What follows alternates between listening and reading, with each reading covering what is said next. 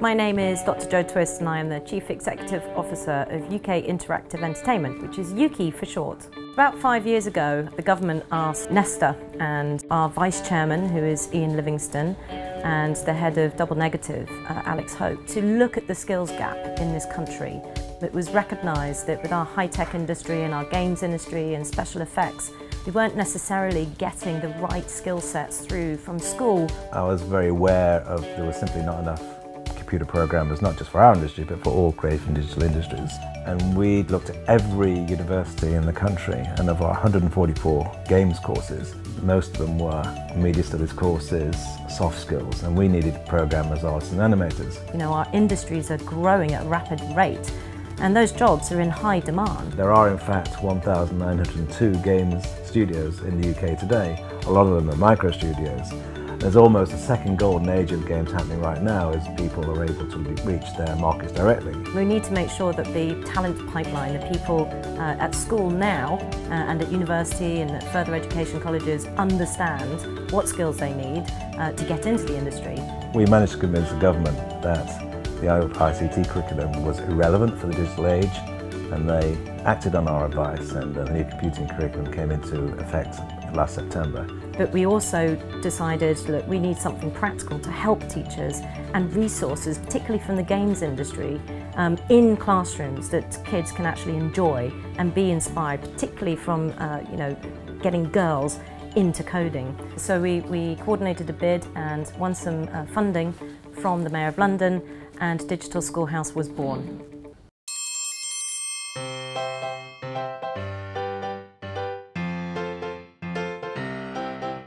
Digital Schoolhouse is a unique way for children to learn about computing through engaging workshops where they learn how to do things in a way that they've never actually quite seen before. So we've got the bongos, we've got the piano and we've got the 5 instruments, but there are other things on there which you can try if you want to have a go at it. During the course of a day, the pupils can learn about a particular topic or a concept. It's designed to really upskill, inspire and engage pupils and teachers with the new computing curriculum. Workshops can also be described as enrichment days. From the point of view of the pupil, they're going on a school trip. When they're there, they learn computing with a unique blend of resources. We are doing makey and this time we'll try the piano with our different arrows. Bebop is like a tiny robot in the shape of a bumblebee.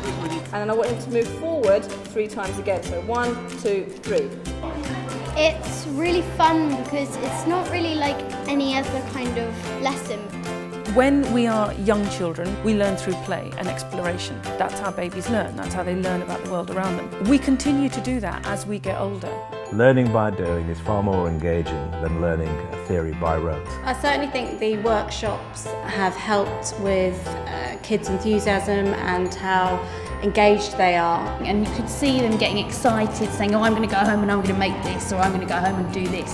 When they get something right, they just feel so enthusiastic. There's just this the spark in their eyes just light up. They go, I get this. It's fun, you know. It's creative. It's not just lines of text. We discovered that even our hands, if we press it here, it would still work. It is colours. It is creation. It is innovation. You could like do it like forever. And in the future, they are saying that there's going to be more computers around. Now I've learnt about it, I'm doing it all the time. Yeah, it's really fun because it's fun, but it's learning at the same time, which makes it really good. Yeah. I honestly get quite emotional when I see some of the workshops, and primary school children, particularly girls, need to get rid of those stereotypes and need to see that this is a fun subject, that they're actually learning all sorts of different skills.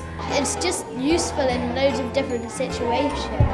It makes you more aware, so when you grow up you're more aware of things. It works your brain a lot because you have to think of where you want to go. Digital Schoolhouse is giving children skills for the future, whether you're working in fighting cybercrime, making a game, designing the next jet propulsion engine. These are essential skills. Each secondary school has nominated a lead Digital Schoolhouse teacher. They then deliver workshops to visiting primary school pupils. The teachers are assured that they know that during this day their pupils have actually covered a part of the national curriculum. I would definitely highly recommend it. We don't all have the same in schools, and this is a great chance to experience some of that. And for ourselves, we can There's things here that we're able to take back to school and disseminate back to staff. Primary teachers, I think understandably, appreciated the chance to come in and watch the programming being taught.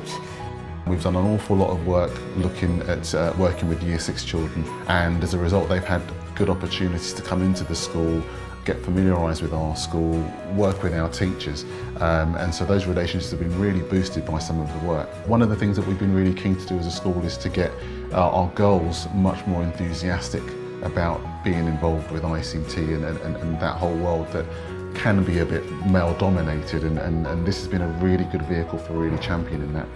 The hardware that we get from the Digital Schoolhouse isn't just limited to use within the Digital Schoolhouse. We can use it with the girls in Year 9, 10, 11, 12, wherever, and they love using it. The Digital Schoolhouse does seem to have built enthusiasm for computing, and we're introducing the GCSE in computing this September and have had immediately to put 2 classes on because the take-up was huge.